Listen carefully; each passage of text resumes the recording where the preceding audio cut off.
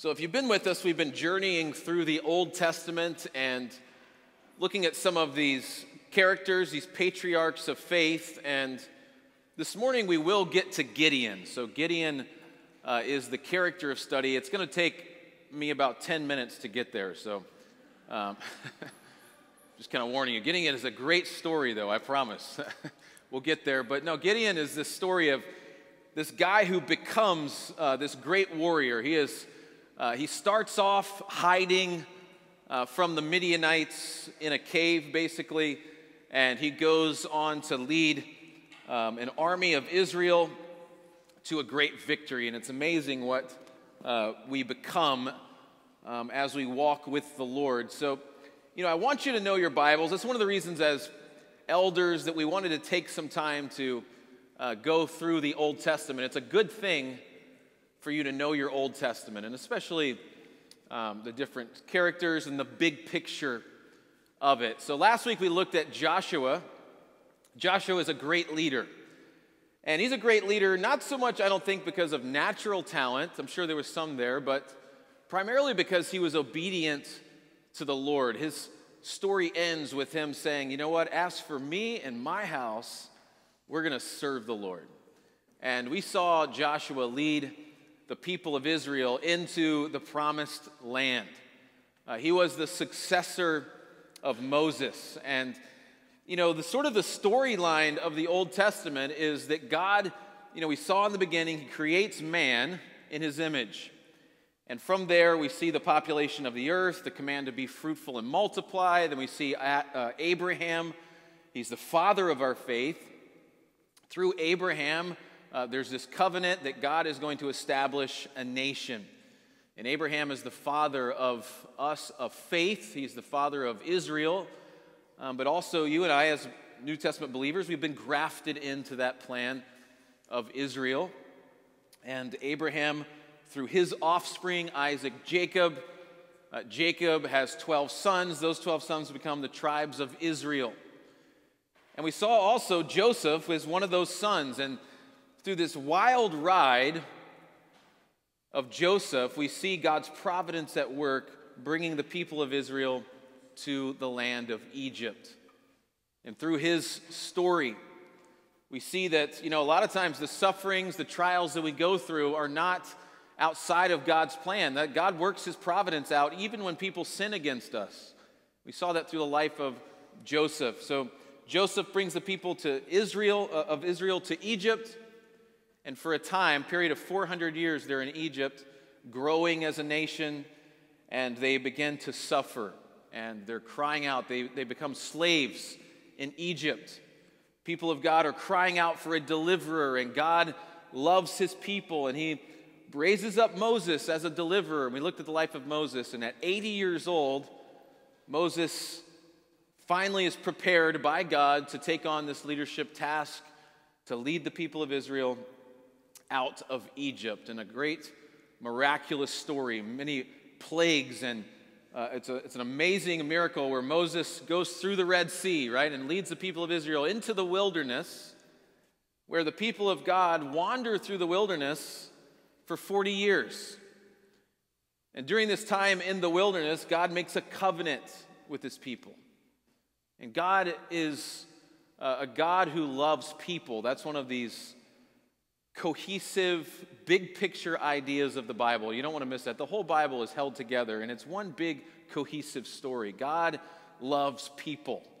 And, it's amazing to think that in the book of Genesis, the beauty of the stars, you go outside, you look at the sun, moon, and stars, and it's like, how glorious is that? There's one chapter given to the sun, moon, and stars, and there's 66 books given to this relationship between God and man. And he desires to have a covenant relationship with his people. And, as the people of God are in the wilderness, he establishes this Mosaic covenant, or this old covenant. It's a conditional covenant that if you obey the Lord and you follow him and you worship him, you'll be blessed. But if you abandon the Lord and you worship false gods, you'll be cursed. That is this conditional covenant of the Old Testament. And we see that God establishes this covenant, we think of the stone tablets where he writes these 10 commandments and he gives them to Moses. And there's also a promise of the land. And Moses is wandering in the wilderness towards the promised land, this land of Canaan or the land of Israel. But Moses and that generation, all except for Joshua and Caleb, they die off. And it's Joshua with his generation of people that goes into this promised land. We saw that last week. There's this miraculous, another parting of water, except this time the leaders, they have to get their feet wet. And it's amazing to see. Once they step into the Jordan, the rivers of the Jordan part, and they cross into this promised land. But there's always these leaders that God raises up in the Bible, and there's these deliverers. There's these types of Christ. And we don't want to lose sight of the new covenant idea that we are a part of. You and I, all of these leaders point to one who would come, who is Jesus the Messiah. We look back on the Old Testament, and like Gideon today, for example, is a type of Christ because he delivered the people of Israel out of oppression. Jesus has delivered you and set you free from the enemy that is Satan and sin. So we don't want to lose sight of that. But there are these cycles that happen in the Old Testament. There are, these periods where we see the manifestation of the old covenant come to life. God promises, if you will obey me, you'll be blessed. If you disobey me, you'll be cursed. And you and I, as new covenant believers, ultimately Jesus became a curse for us. So don't lose sight of that as we go through here in some of this. But notice with me, look at Judges chapter 2.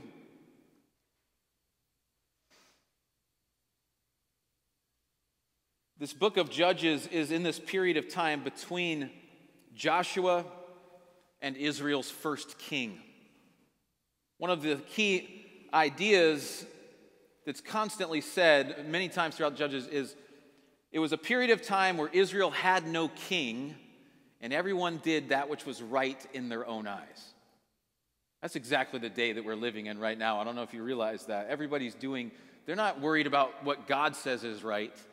They're doing what's right in their own eyes. And hope all of you that here this morning, you're wanting to do what's right in God's eyes. But when a nation begins to do what's right in their own eyes, it falls apart. And there's these cycles of distress that Israel finds themselves in because they abandon God. And there's these consequences. Judges shows the consequences of rebellion against God. It shows that God's word comes true. God said you'll be blessed if you obey the Lord, but you'll be cursed if you disobey. And Judges shows those cycles. And that's where we're at here. Look at Judges chapter 2, verse 6. When Joshua dismissed the people of Israel went each to his inheritance to take possession of the land. We would call that the land of Canaan or Israel. And the people served the Lord all the days of Joshua and all the days of the elders who outlived Joshua, who had seen all the great work that the Lord had done for Israel. And Joshua, the son of Nun, the servant of the Lord, died at the age of 110 years. And all that generation, this is verse 10, jump down to verse 10. And all that generation also were gathered to their fathers.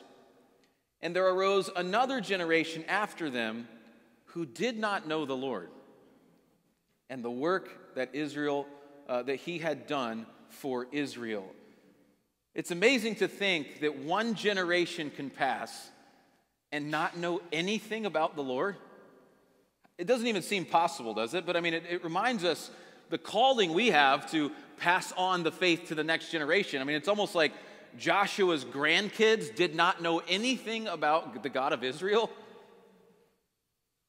It's so important to pass it along, especially as we get older, pass along the faith to the next generation. Keep going here, Judges 2, verse 11. And the people of Israel did what was evil in the sight of the Lord and served the Baals. Those are false gods.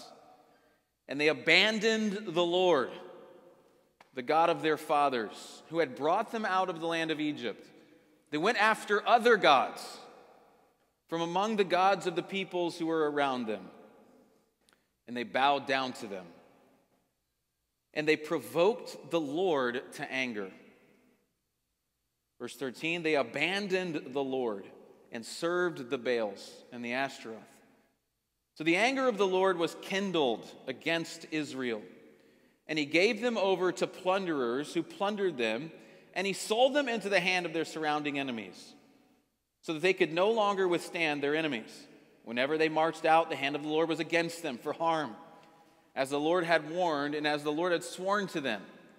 And they were in terrible distress. So one of the aspects of Judges is this manifestation of the old covenant. It says, as the Lord had promised. It's laid out in the Torah.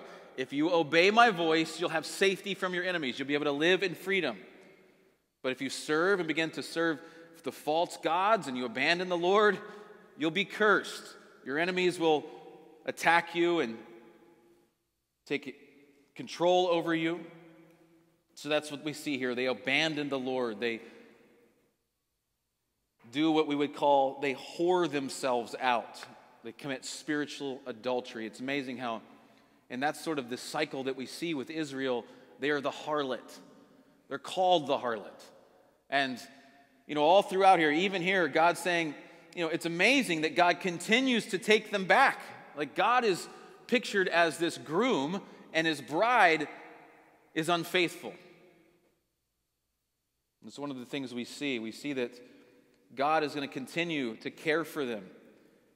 This message is for us. Even when we are in our distress of sin, we cry out to a deliverer, and his name is Jesus. Maybe you're in distress this morning. Jesus is the only one who can deliver us. But what we see here is Israel has abandoned the Lord and finds themselves in a place of distress. And the Lord raises up judges. Look back at Judges 2. Then the Lord raised up judges who saved them out of the hand of those who plundered them. Yet they did not listen to their judges, for they whored after other gods and bowed down to them. This idea of spiritual adultery is something, even as New Testament believers, the Bible speaks of this. God is a jealous God. He loves you. He's created you to love him most of all. So when we begin to love the gods of this world, whether hedonism, materialism, whatever it is, we're considered to be whoring ourselves. I know it's graphic language, right? But we essentially commit spiritual adultery and prostitute ourselves with false gods. God's created you to love him. And God is a jealous God in a godly way, a godly jealousy. He longs for your love, and when you abandon him, he goes after you. It's one of the fascinating things about our God. He doesn't just leave you in your adultery. He doesn't let you wander off. He actually goes and continues to love you, despite what many husbands would do, right? Just kick him to the curb. God is a faithful husband, even when we are unfaithful, even when his people are unfaithful.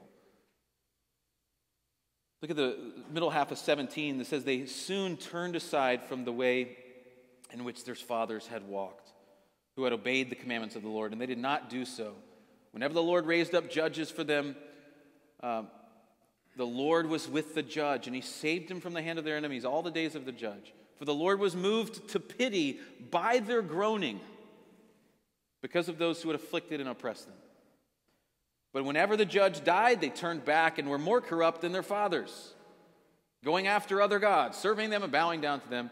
They did not drop any of the practices or their stubborn ways. It's amazing, this cycle that we see. I tried to put it on a little bit of a chart here. But this is basically the cycle of the Old Testament, the people of God.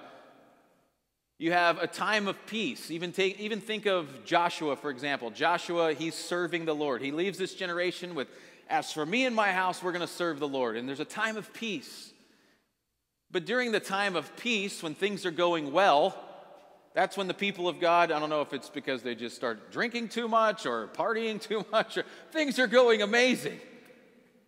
And they start to rebel against the Lord. They forget the Lord. They abandon the ways of the Lord. And what happens, the cycle is that there's consequences to their action. And there's oppression. The consequences we reap what we sow. The consequences, however they work themselves out with God's sovereignty, God allows oppression to happen, oppression from the enemy. They lose their freedom because enemies begin to oppress them. And then they find themselves at rock bottom, crying out, why this distress? Why am I going through this distress? Sometimes people are even born in the nation at that dead low place where they're, I thought God was good. Why is this happening? And then they begin to cry out for a deliverer. And the cycle is that God brings a deliverer. And this is the book of Judges. 12 times God raises up 12 different mentioned judges or deliverers, leaders, who delivers them. And then they are delivered and say, wow, it's a time of peace again. It's amazing. Things are so good. God is so good. But then they forget the Lord again. They abandon the ways of the Lord when times are good. I mean, maybe it's a fresh challenge for us. But if times are good right now, don't neglect our time in the Word, right? Don't neglect our walk with the Lord. I mean, God does the same thing in a New Testament sense because, with discipline, maybe not, it's not cursing. We're not cursed because of Jesus was cursed for us, but he still wants us back. He still allows us to be disciplined by the Lord. Every child undergoes discipline. But this is the cycle. And 12 times through the book of Judges, you have these deliverers. Some of the judges, for example, are Ehud. I've always liked Ehud.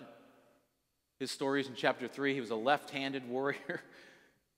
It's not really a story for kids, but he's, it's more like rated R. He very graphic, stabs, the king Eglon, and his sword gets lodged in there, and they think he's relieving himself, and he sits there for 2 days until they find him dead. Very good story. Deborah's another one. Deborah's an amazing judge. Like, Barak at the time was supposed to be the leader, but Barak was too cowardly, and he's like, okay, and Deborah's like, okay, well, I'll go with you. And Deborah stands up as this amazing leader that delivers the people of Israel, and she gets the credit for this victory. And awesome story of how, there's this victory over the Canaanite king of Jabin.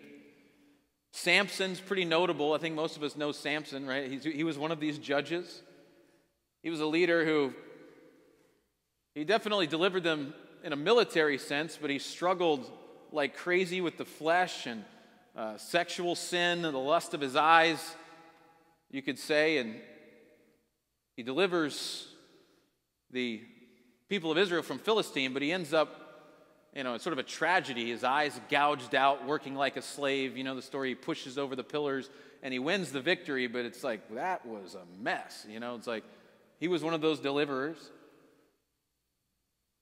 But the one specifically we're going to look at today is Gideon. Gideon was a judge. Don't be thrown off by the word judge. Not a judge in the Supreme Court sense, but a leader, military and civil leader. His story is fascinating. We'll go to Judges 6. Gideon became so much more.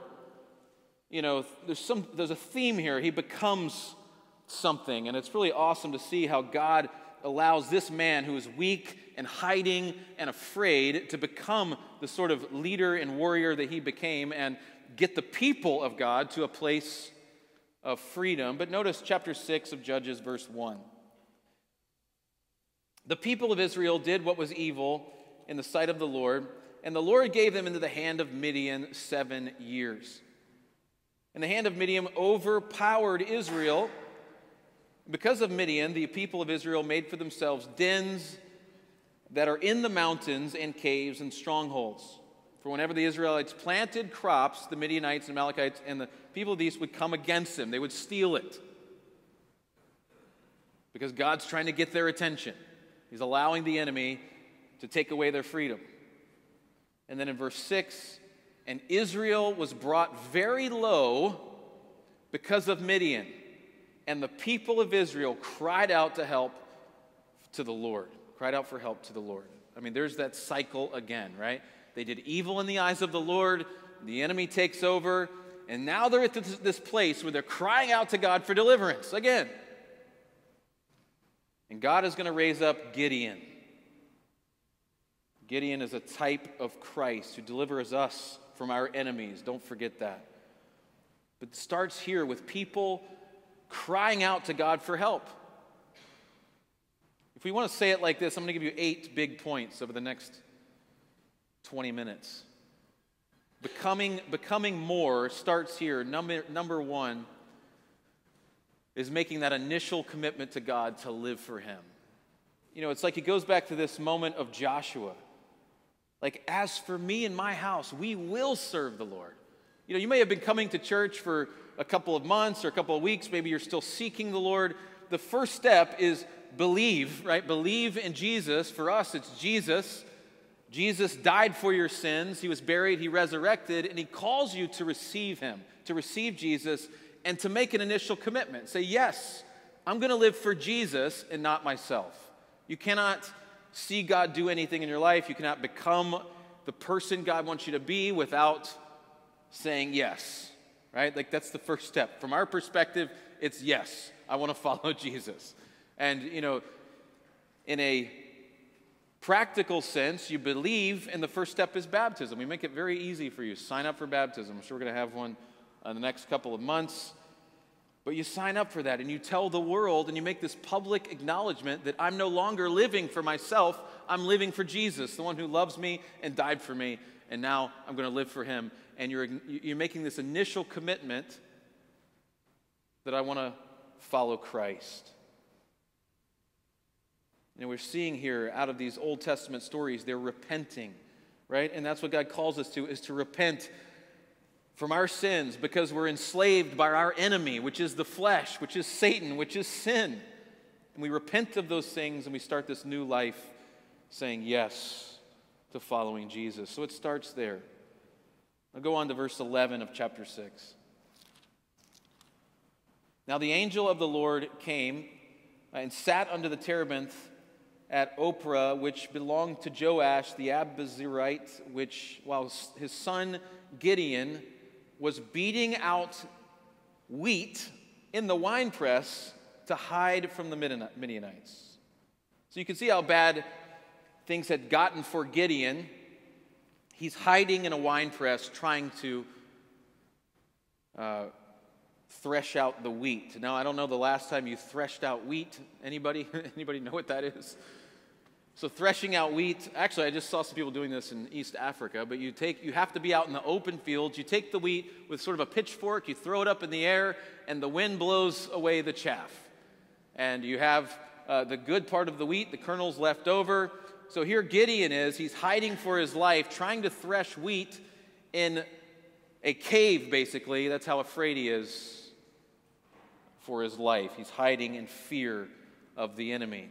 But God has so much more for Gideon. It's amazing to think. And that's really the second point here this morning, is that our journey towards fulfilling God's intentions begins at different points for us. You know, sometimes the suffering and the hard times is because of the sins of others. Gideon is born in a time where the world has gone mad.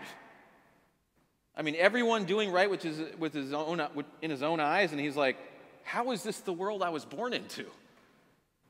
And I think, you know, the raising kids now, you think this is not the same America that it was that I grew up in. You know, it's like, and sometimes for whatever reason, people are born. Everybody's race starts at a different place in history. Sometimes people are born when we're more enslaved economically. Sometimes it's more of a prosperous time. But listen, for you as the people of God, God has a plan for you, and you don't need to be groaning and hating the nation that you're born into. God has a plan for you, especially as a Christian person. God has a plan for you. We can't blame the perverted day that we find ourselves in. You're still called to raise a family. We don't just abandon having kids because of the corrupt world we live in. No, we're fruitful, we multiply, we raise our kids in the way, but it's going to be different for those kids. But we get up and we walk, right? We don't just have bitterness, resentment, and anger when we watch the news and just brush it off as hopeless. There's more. God wants us to become more. God wants there's more to happen in this city.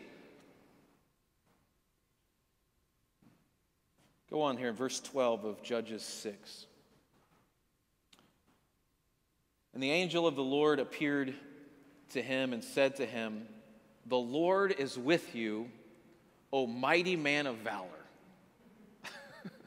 It is funny, isn't it? I think it's funny. It's funny because this guy's hiding for his life, and the angel calls him a mighty man of valor. You know, many pastors would act like this angel is being sarcastic, and you got to wonder if there's sarcasm in heaven. I don't know. It seems like he's being sarcastic, but I think a better explanation is that this angel and that God sees Gideon not as who he is, but as the person he's going to become. That's the way God sees us. God doesn't see us as we, are. He sees the finished product. That's a third point you need to remember on becoming more for Christ and growing in your faith. God sees the finished work in you, not the current struggles. This is something you need to remind yourself of. As we journey with God, or new Christians, maybe you're just committed your life to Christ and you're like, why am I struggling the way that I am? That's the life. Like, you're going to struggle. There's this progressive journey, and it's like crazier than the stock market. I mean, it is ups and downs, and it's, and you're on this journey, and there's struggles, and you're going to mess up. But listen, God doesn't see you and just, turn against you your first mess up. He sees the finished work of Christ in you. He even sees the plans that he has for you. Just like he sees Gideon, a mighty man of valor, God knows what he's going to become over time. God knows what you're going to become over time, and it's the glorified self. You're being changed into the likeness of Christ over time. Maybe you're struggling right now with calling yourself a failure. Listen, you're not a failure. Like, you're a child of God, created in his image, and you're struggling with sin. And it's okay. Like, listen, it's okay. Repent, get back up, make things right with God, and keep moving. God sees the finished work in you. Let's go on here in verse 13 of Judges 6. And Gideon said to him, "Please, my Lord, if the Lord is with us, why then is all this happening to us?" I know we've asked ourselves that question, right? "And where are all his wonderful deeds that our fathers recounted to us, saying, did not the Lord bring us up from Egypt?" It's like, he's got his Torah out. He's got the first 5 books. He's reading it. Like, how is this even possible? We're the people of God. They've delivered us. Why is this happening? "Did not the Lord bring us up from Egypt? But now the Lord has forsaken us." He's seeing his situation as a God-forsaken moment. Like, he's like, God has forsaken us. "And he's given us into the hand of Midian. And the Lord turned to him and said, 'Go in this might of yours and save Israel from the hand of Midian. Do I not send you?'" So Gideon is looking at this moment as this hopeless, God-forsaken moment. Maybe that's the way you see your marriage, or that's the way you see this job of yours, or that's, we can't look at the times that we're in and the situation that we're in and think that it's only because God hates me and to turn his back on me or I'm cursed. We don't always know why. For Gideon, it was the people before him that, caused this moment of slavery. The fourth big idea, becoming more for God, and realizes, recognizing that even in dark times, you're called to be a light. There was more for Gideon to do. And it's at the darkest moments where light shines the brightest. And you're in a dark time. We're in a dark time in America where there are very few Christian people standing up for, the truth of God's word. But that's what he's called you to do, right? Is to stand out, to stand up for Christ, and to be a light. Every one of our stories are different, right? We don't know all the specifics of how this works out within a city. You and I are not called to go take on the Midianites. You and I are called to take on the gates of hell, essentially, with the gospel. You and I have this commission to go into the world, into the city, and to reach people for Christ. The enemy that is Satan. We have this deliverer, Jesus, who delivers people from their slavery to sin and sets people free, and that's our mission, and that's the light, and we are called to that light, and God does still have a plan. Like Philippians 2, for example, says, do all things without grumbling, that you may be blameless, innocent children of God, without blemish in a crooked and twisted generation, whom you shine as lights in the world, holding on to the word of truth. This is you, right? This is your battle. This is the battle that we have.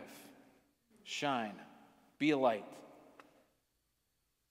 Don't just write it off as hopeless. Verse 15 of Judges 6. Let's keep going here. And he said to him, please, Lord, how can I save Israel? Behold, my clan is the weakest in Manasseh, and I am the least in my father's house.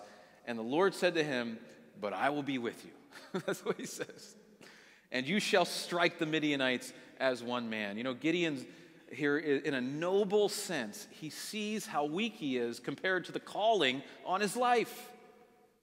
And for whatever distress that you're in, you have to acknowledge that you're too weak, whatever it is, marriage, business, problems.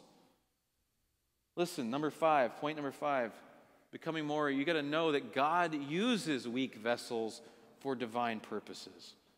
God chooses the foolish things of the world, and compared to his perfect wisdom, every one of us were foolish. We're weak. I don't care how strong physically you are in any kind of divine prerogative that God has, we are weak. The sort of spiritual battles that go on in family life, that's Satan's number one plan, is destroy your family. Acknowledge how weak you are and cry out to the Lord for help. We are jars of clay, right? Like that's the idea of, we're just jars of clay, like just ready to just crack, right? We're that weak, but in these jars of clay is the gold treasure of the gospel that we have. And that, through weakness, his power is made perfect in weakness. God gets glory when you, as a weak vessel, cling to God and let him use you. Do you feel weak, right? It's okay. That's a great place to be. God can do something with that. God can change any person, any marriage. As we start with that, start there. Weakness.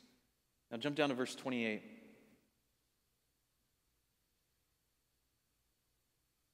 When the men of the town rose early in the morning, behold, the altar of Baal was broken down. First things first. Let's tear down some altars. Let's tear down some false idols. The Asherah pole beside it was cut down. A bull was offered on the altar that had been built, and they said to one another, who has done this thing? And after they had searched and inquired, they said, Gideon, the son of Joash, has done this thing. So what is the first thing that he does? He goes and tears down the idols. He deals with the idol worship in his own people before he ever begins to take on the enemy. Becoming more in our own lives, number 6, make the drastic changes needed there's a typo, to make things right with God.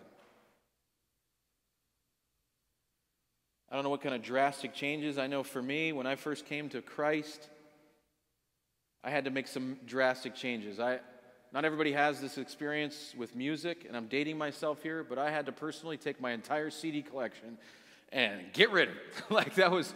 Music for me was like punk rock and anger and hatred, and that fueled my demonic sort of view on life, and I had to throw that out. I had to make that drastic changes. Porn, drugs, smoking, cigarettes, all of these things, drastic changes. I don't know what sort of drastic idols in your own life, but if we're going to become what God wants, and we're going to become more in our walk with God, we need to repent of the idols, tear down the idols in our own house. Maybe it's your household that your changes need to be made. Maybe you've been you're saved now. Some people get saved, they're living with their girlfriend. Move out. That's sort of the first step. Get things right. That's not the way that Christians operate, right? We don't commit adultery. We get married and then have sex. That's a big thing. It's one of the first things, for the Gentiles, just stop sleeping around. Let's just work on that. Stop getting naked. It's get married and then, it's the first big one. Maybe it's putting yourself Don't put yourself in situations. Repent of some kind of financial ethic thing you're doing wrong. I don't know, whatever it is, demolish the idol. You're never going to become all that God wants for you until you repent and tear down the idols.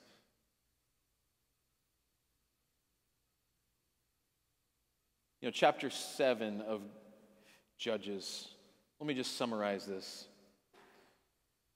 Chapter 7, Israel's about to go to battle with Gideon as the leader. There's 32,000 people in the army.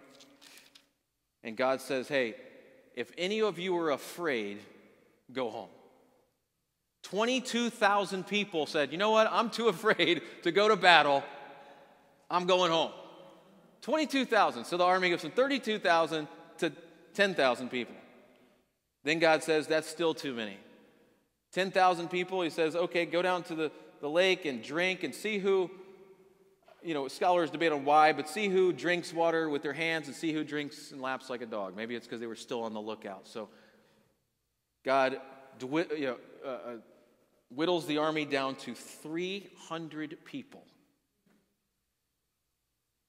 Why did that happen? We don't know. But listen, point number 7 this morning on becoming more. Listen, God has to often prune our lives for it to bear fruit that he intends. I don't know how you apply this to your own life. Maybe you're a business leader and you need to fire someone. You need to let someone go. Sometimes we don't know, certain situations. Why did God take that away? How am I going to do this with why did that person leave? Why did so many people leave? How are we ever going to survive? God has better plans. God has different plans. God's going to get the glory.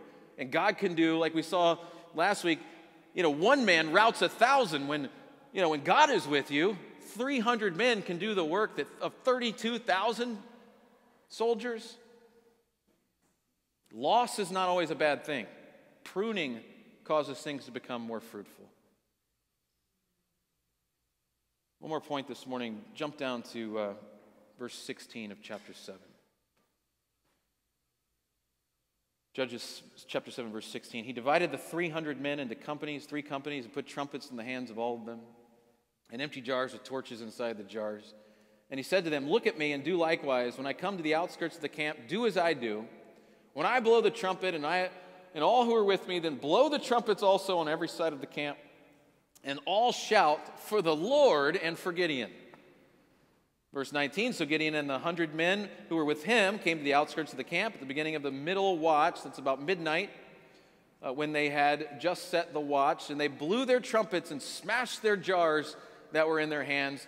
Then the 3 companies blew their trumpets and broke the jars they held in their left hand and the torches, and the right hands and the trumpets to blow. And they cried out, a sword for the Lord and for Gideon. Every man stood in his place around the camp, and all the army ran. They cried out and fled, and when they blew the 300 trumpets, the Lord set every man's sword against his comrade and against all the army, and the army fled. The enemy killed themselves. They fought against each other, and the Lord did it. The Lord did it with his wisdom. One final point this morning is that becoming more requires divine wisdom to accomplish divine results. Maybe it's not Midian. Maybe it is, for whatever reason, I'm thinking about marriage. You need God. You need a breakthrough. You need the enemy defeated in your house. And you don't win that battle with anything other than divine wisdom. In James chapter 3, I was teaching at Zeal this week in the School of Ministry, and I was reminded of James chapter 3. It compares the two. Maybe you're still trying to fight the enemy's battle with worldly wisdom. There's a comparison, worldly wisdom and divine wisdom. Worldly wisdom is demonic. It's filled with bitter envy, jealousy, hatred. But godly wisdom is from above. It has peace and patience. Listen, you cannot fight this battle, and you cannot defeat the enemy with worldly weapons, right? With worldly wisdom. So I don't know what God's speaking to you this morning. I don't know. We've said a lot, I know, but maybe Let's just bow our heads for a moment and search our hearts. Maybe there's some idol that you need to get rid of, that you know that this has got to go. Make that commitment this morning. Maybe you've never committed your life to Christ. Let today be that day that you say yes. The gospel's making sense. Jesus died for you to set you free from sin and destruction. Now turn to him in your distress and believe in the gospel. Start this relationship with Jesus. Maybe your household is just being ravaged by the enemy this morning. Cry out to him in your distress. God is able. God will come through. God will give you the wisdom. Maybe you're afraid. Maybe you're afraid to do what God's called you to do. Listen, the Lord is with you.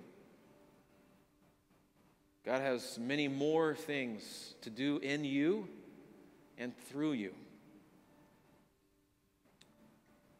God, I pray for our church this morning, Lord, if there's anyone that's just beat down by the enemy this morning, Lord, we look to you to restore, to bring peace, freedom.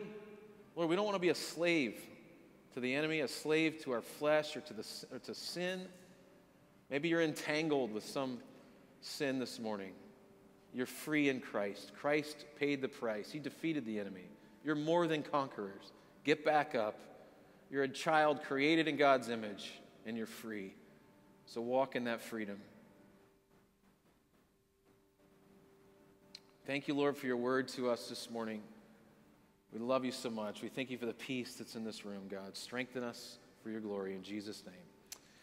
Amen. Hey, let's stand. I know we're running a little bit late, but we're going to sing one last song together. If you need to leave, feel free, but let's sing one last song.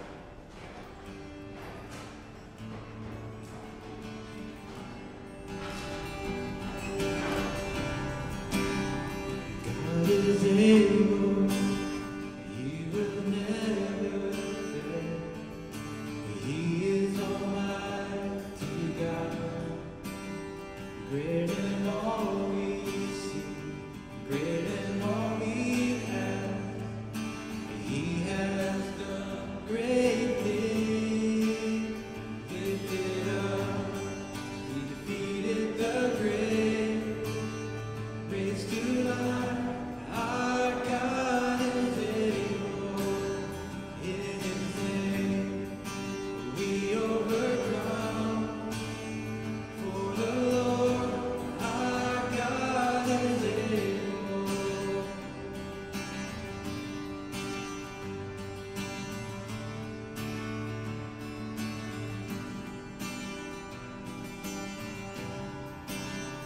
God is with us.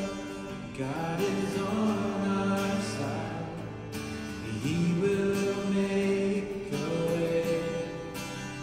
Far above all we know, far above all we hope.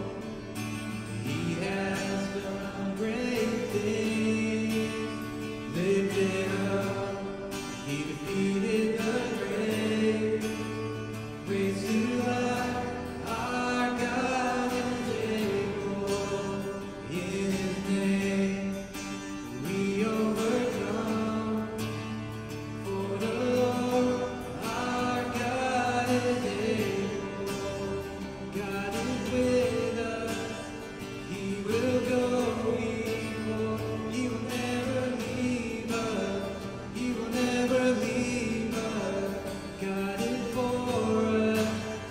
He has opened arms. He will never fail us. He will never fail us. Lifted up.